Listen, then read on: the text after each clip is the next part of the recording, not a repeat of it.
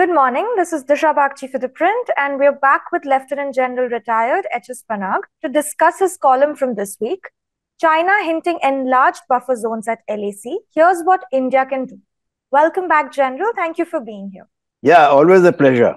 In this week's column, you examine China's plan to assert its position on the borders, including the Depsang Plains, by forcing creation of buffer zones and more. In your analysis, you use the term the Arab and the camel approach to describe China's strategy in the Aksai Chin region. Could you tell us more about what this approach means and what does it mean for India's defense strategies? You see, China has been known right from 1949, when the communists, seized power, to seize territory. In fact, its strategic goal to get back the lost territories, which it claims that it has lost, over a period of time, and particularly in the last 200 years.